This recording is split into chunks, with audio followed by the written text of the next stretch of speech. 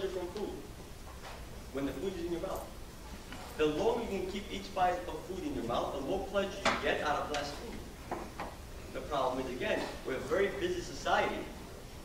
So we have no time. We have like 5 minutes for lunch and we have to wolf our food down. Does anybody sit there and pay attention? First of all, am I hungry? And second of all, is to be slow and mindful. This way you get more pleasure out of less food. How many times have you had the incident where you're eating and you look down and the plate is empty, but you don't feel satisfied, although what you had in your plate was a lot of food? Because we're eating while doing 1,000 other things. To me, again, when you're eating, try to learn to eat sitting down, trying to chew what you're eating, and try to pay attention to the flavors of the food. You'll find every single study ever done on slow and mindful eating, you're going to end up eating a lot less food. Without, again, feeling deprived. The key thing is not feeling deprived. So slow and mindful eating is extremely important. Plus, another point I want to say is that your body, and only your body can tell you how much food you eat. To me, counting calories is a complete waste of your time. For quite a few reasons. Number one, how long can you see yourself counting calories? Right? 1 week, 2 weeks, 3, a month? I actually did it for 6 months. It was extremely hard. And after I did that with an experiment to see how does it feel, I'm like, how? No wonder people can stick with diets forever. Second, you know what the biggest difference is between people that gain weight easy and people who don't? You keep hearing, oh, they have a fast metabolic rate. Wrong. Yes, they have a slightly higher metabolic rate, but it doesn't explain how can somebody eat twice as much as somebody else and not gain weight. Trust me, the metabolic rate is not twice as fast. Absorption rate. In other words, you and I can eat the exact same 1,000 calories. My body might only absorb 500, and the rest of them just goes through the system without getting absorbed. And you might absorb all 1,000 calories. By the way, you're the lucky one, because you can survive on less food. That's actually a good thing. I call it a more efficient metabolic rate, by the way. But also the absorption rate is much better, which is a good thing. The only proven way to increase longevity is to decrease calories. That's a fact. Undeniable fact. Every single study done on animals. If you look at the longest living people on Earth, Okinawa, these people on average eat less than 1,200 calories. But the problem is this. Food has become entertainment. So if I tell you to cut down your foods, I'm asking you to have less fun. That is the issue. And the way around it is 80% of the time eat for the right reasons. 20% of the time, don't worry about it. Because the body can put up with some bad stuff. Next one, stop eating when you satisfy your hunger. And by the way you can tell is really easy. When you're eating, and you're eating slow and mindful, by the way, you'll notice at one point that food no longer tastes as good. That's a sign right there. You stop eating. But how many times you say, it's only one more bite, I can't let it go to waste. But let me ask you a question. When you throw it in the garbage, or you throw it in your mouth, either way, it's a waste. It's not like you save money by eating it. But am I right? Because we gain weight by eating 1 or 2 bites more than we have to every meal. Nobody was thin one day and then woke up the next day and overweight. It's a gradual process. People don't realize we gain weight in very small increments. And that's what we need to realize, that one less bite, who cares if you throw it in the garbage? Obviously, I mean, if you have chickens, it's great. In Greece is what we did. All the extra food went to the chickens and the pigs. So you still get some use out of it. But to me, I'd rather throw it in the garbage than throw it in my mouth if I'm full, regardless of what I'm eating. And that's a behavior you want to start getting into. Ask yourself, am I satisfied? Remember, restaurants. I mean, I also have a degree in culinary arts, so I used to be in the restaurant business. The restaurant, the portions have gotten really big. Why? Not because they want to, it's because the consumer demanded. So I know my uncles owned a diner, and they had to get the French fries larger because people were complaining it was too small. What do you expect the restaurant to do? Because I know the restaurant getting a lot of flack from the government that, oh, it's their fault because they have these big portions. Well, what do you want the restaurants to do? What do my uncles want to have done when people said to them that, oh, the French fries are too small? Oh, we're doing you a favor, you're too fat. Here's your little French fries. Of course not. They're gonna give you more French fries. Their job is to sell food, not to watch your diet. So actually I did a documentary back in, by the way, these 3 habits are the most important habits you can develop, more important than anything else, all the foods that you eat or whatever else. Are you guys familiar with the supersizing experiment by Spurlock? I did a similar experiment back in 2011. I went to McDonald's for 2 months, not 1 month like Mr. Spurlock. I ate Big Mac, cheeseburgers, hamburgers, same food. The only difference was I ate only when hungry, I ate slow and mindful, and I stopped eating when I satisfied my hunger. And what happened to me? Nothing. My weight actually went down 3 pounds, and my cholesterol went down by 10. Eating the same food as Mr. Spurlock. My point was, not McDonald's is good, by the way. That wasn't the point. The point was, although I ate the exact same food as Mr. Spurlock, who had terrible health problems because of it, I had got nothing because I paid attention to my body. The point is, there's more to healthy eating than just the food that you're eating. But you hardly ever hear about these 3 rules. And these 3 rules will help your body battle bad food. So if you ask me which is more important, these rules or what you're eating, these are the more important rules. Yes, obviously the best thing to do is follow these rules and do the right thing. So, next habit, I think this one everybody knew about it. Eat more fruits and vegetables. Every single healthy region around the world, eat a diet high in fruits and vegetables. Not vegan. Okay, those are the other fitness nuts. We go a little bit too extreme. Okay? But I know in Greece we ate meat on average 1 to 2 a week. We ate fish some other times too, but I would say 4 days out of the week really was a vegan diet. Every single healthy region around the world, that's how they eat. Okay, so, and again, the benefits are tremendous. I mean, again, if you do a whole lecture just on that, but I think everybody is in agreement on that. Make junk food special. Excuse me. Notice I didn't say eliminate. Besides, to be a hypocrite if I was telling you to eliminate junk food, now I'm eating. Because the fact is, some junk food is okay. Besides, it takes way too good to give up. So, what I mean by that, make it special. My rule is this. Monday through Friday is the perfect diet. Friday after 5 p.m. and the weekends, everything goes. So, what's going to happen though, over time, even my weekends now, I have soda, you know, like yesterday I had soda last night, and I have my devil dog on the weekend, but I find that because I can have it every weekend, I can have one devil dog and be satisfied. Because I know I can have a devil dog on Sunday, I can have a devil dog the following weekend. But see, it's in human nature to want what we can't have. So if I told you, no more devil dogs for you, all of a sudden it's like telling you, you want devil dogs. And again, look at the fitness industry. That's what they're telling them. Nutritionists, oh, get rid of all the junk food from your house, this way you're not tempted. To me, that is wrong. And I tell you why it's wrong. I actually tell my clients, keep the junk food in your house. Actually, I keep devil dogs, I keep my chocolate chip, my honey cookies in my house. Learn to control you, not your environment. Because here, let's say you get rid of your junk food from your house and you go to the office and a coworker brings junk food in. You haven't learned to control you. That is why shows like The Biggest Loser and those other weight loss camps don't work. Because if I take you outside your lifestyle, of course I can help you lose weight. That's the easy part. But what happens when you go back into your lifestyle and you go back to all these triggers that caused you to eat the wrong food? That's the problem is we're not teaching people to rely on themselves. We try to control your environment. No, to me, learn to control yourself. And you do that with one habit at a time. Obviously, I said, there are tons of other stuff that you can do.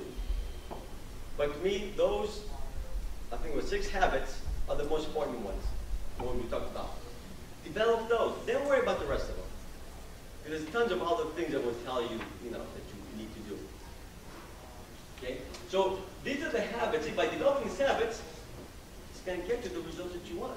And what's great about it, you get to maintain the results because you change the behavior. Because here's an interesting thing.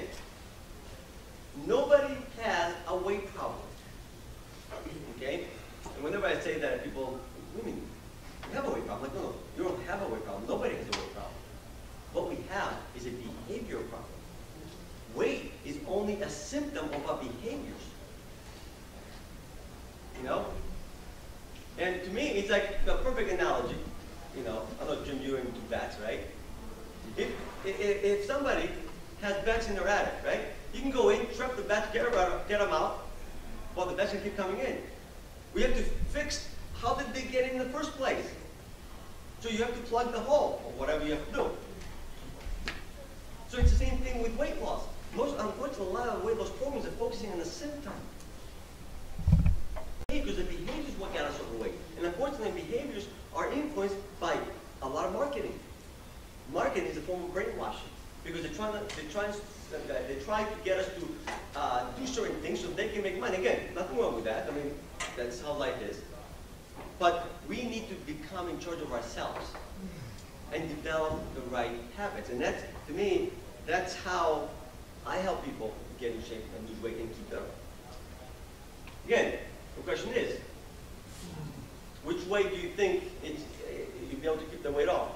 Using will, using self-discipline constantly, or develop the right habits? Now, the negative thing about developing the right habits, it's going to take you a little bit longer. But you can't wait. But I always joke around with people that, although I would say this is the slower way of getting in shape, okay? It's actually the fastest way of losing weight, getting in shape. And here's why. I know people who've been losing weight, the same 20 pounds for years, and they're still overweight. Why? Because they lose the gain it back, they lose the gain it back. Won't you rather take a little extra time, we talk about extra time, extra few months, and do it the right way?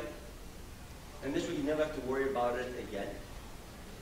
The analogy that I always use is, let's say you were the pilot of a Boeing 747, that's a big plane with 4 engines, and you fly into Fiji, okay? Plane takes off, and as soon as you took off, you notice the plane's going the wrong direction. It's going towards Antarctica. And you're like, wait a minute, I don't want to go there. Now, because the previous pilot set up the autopilot to go there. What would make more sense? Grab the wheel, or whatever they call it, turn it towards the direction you want to go and fight the autopilot all the way to Fiji? Or take your time and reprogram the autopilot so he takes you to Fiji?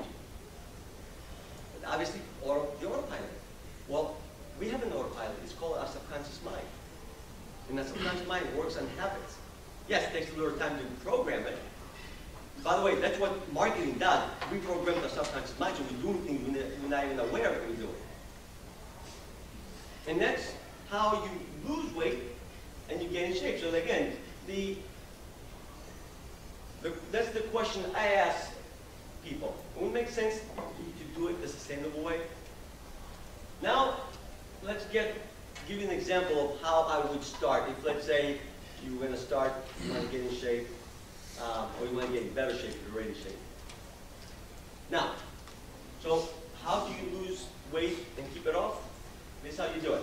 1, you identify all the bad habits that you have and the healthy habits you need to develop. Okay? Rank them in order of importance. Okay? So I always tell people start with the exercise part. Like I said, in your group though, you probably need a little tweaking, most of you, especially if you work out in the field. Like I said, push-ups, work on the core, crunches is just fine. Oh, the other thing too is any kind of a hand grip or like those bolster squeeze might be really good to build your hand grip strength. There you go, that works fine too. So, and then break down the one habit, the smallest increment possible, and start working on it. Okay? So I'll give you an example. Oh, and don't forget to change your success indicator. This is why this is important. Right now, most people use the success indicator as the weight. Okay, so it's to go on the scale. It's to lose weight. I'm doing well. If I haven't lost weight, I'm doing terrible. I better quit and go back to my donuts. That's the problem. Because to me, the success indicator should not be the way you're trying to lose, but how are you doing and the habit you're trying to develop. Okay? So for instance, let me give you an example on, let's say you want to develop a habit of exercise. And let's say you're in office work, you don't do anything at all. Step one, make a commitment that you're going to walk 3 times a week of 1 minute. Yes, 1 minute. Fine, you want to stretch to 5, I'm fine with it. Most people will look at me and say, what the heck will 1 minute do? It's not going to do much. But let's say you got home. Let's say I give you the recommendation that a lot of fitness professionals give, which is 30 minutes. You get home. You have a treadmill at home, let's say. You get home, you're very tired, you sit down, you look at the treadmill, you're like, 30 minutes, I'm too tired, I'll do it tomorrow. On the other hand, 1 minute, you're like, it's 1 minute only, let me just jump on it and get it done. So what happens is, you get into the habit of getting on the treadmill for 1 minute, or even getting up earlier in the morning by 1 minute, and do the walk in the morning. And what happens is that becomes a habit, just like the flossing.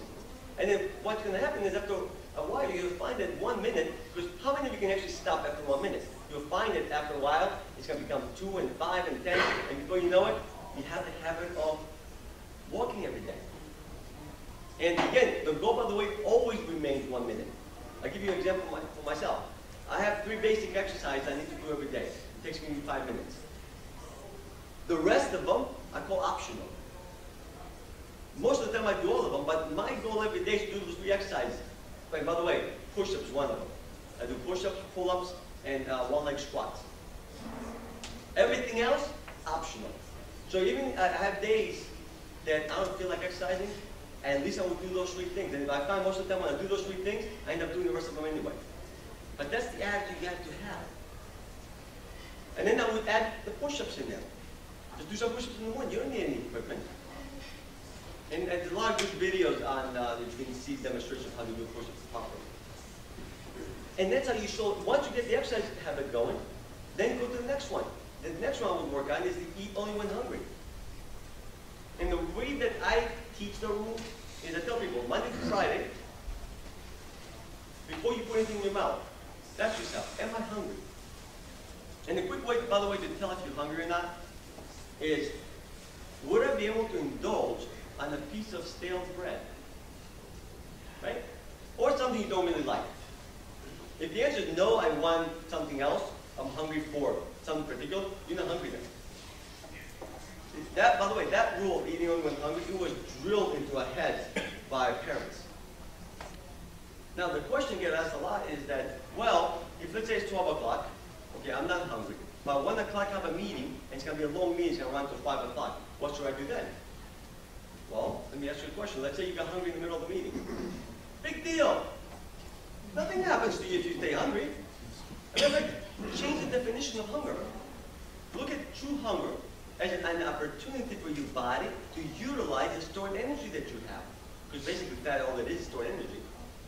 And in fact, also, like we talked about before, hunger makes you smarter anyway. So if you're in a meeting, it would be nice to be able to think more clearly. So the hunger, they put this fear into us that hunger is something terrible, trying to avoid. To me, it's the best thing for your health.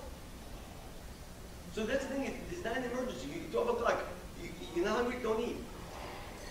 And by the way, you'll find it easier and easier over time. In the beginning, it might be a little hard, because the way I did it, because at one point I had, my diet had been, the term I use, Americanized, so I was eating breakfast, lunch, and dinner.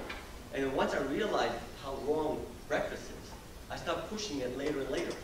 And I got to a point that I skipped it completely. Now I was eating only lunch and dinner. And I found that even for lunch I wasn't that hungry. So first I pushed it later, and then I started making it smaller. And then I realized that I really don't need it. I was eating it just because somebody told me I had to. So sometimes, by the way, I do have lunch, sometimes I don't. I would say most of the time I don't during the week. And on the weekends, everything goes. Okay, yes?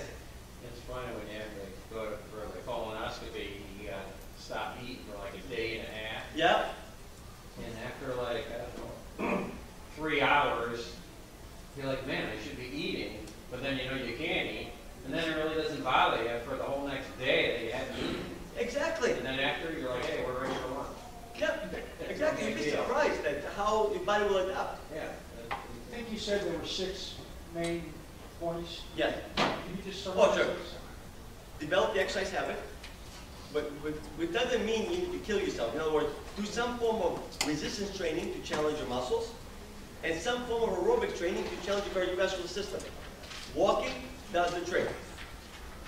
Second is develop the habit of eating only when hungry, and ideally, no more than twice in one day. And I would say lunch and dinner. Monday to Friday, weekends, like I said, relax. Third, eat slow and mindful. Pay attention. Enjoy your food. Chew your food. Fourth is stop eating when you're satisfied with hunger. Again, as soon as you notice that the food no longer tastes as good as the first bite, stop eating. As a matter of fact, the default always is, I'm not hungry and I need to stop eating. That's the default. Actually, Okinawa, by the way, they have the longest lifespan. They practice something which I cannot pronounce, but it basically means eat until 80% full. When you're done eating, you should never really be feeling your stomach. Okay? Next one, eat plenty of fruits and vegetables. I try to tell people, yeah, they say eat 5 to 6. That's nice. I tell people, try to get at least 4 fruits and vegetables in a day. And the last one is make junk food special, which is trying to eliminate, by the way, definition of junk food. Pizza is not junk food. French fries is not junk food. Chips are, by the way. They're just high-fat foods. But if you want to pay attention to your hunger and eat slow and mindful, you know what's going to happen is if you're eating pizza, you're going to be satisfied much faster than if you're eating a salad. The key here is pay attention to your hunger. Pay attention to the food. And automatically, depending on what you eat, the body will tell you. The problem is we're not listening to our body. So those are the main things that I want you to focus on that will make the biggest difference in your health. Let's put it this way. 100% of my clients who have learned the first 3 habits lose weight before we even get into what to eat. And by the way, also on my website, you'll be able to find I have a course. It's called Live Thin, Stay Thin, and basically teaches my whole program in videos instead of videos. So that one actually, that's the latest one, and that one I did it in video. So you watch basically one video at a time. The video has instructions exactly what you need to do. Until you do all those things that I'm asking you to do, don't even go to the next video. And this way, it's I give things in a slow enough way so it can be absorbed. Because again, the key is, and by the way, here's a quick way to tell if you can keep the weight off with a particular program or not. Simple question. Look at what the program is asking you to do and ask yourself, can I see myself doing that for the rest of my life? If, let's say, the system is asking you to count calories, can you count calories for the rest of your life? If it's asking you to do some crazy workout, can I see myself doing this crazy workout for the rest of my life? If the answer is no, don't even bother starting because most likely you're not going to be able to keep with it. Okay? Any other questions? Yes? Stavros, I want to thank you, but now with all this mindfulness, what in the heck am I supposed to do with all those damn pastries? Yeah. What's your guy? It's Saturday. It's Saturday.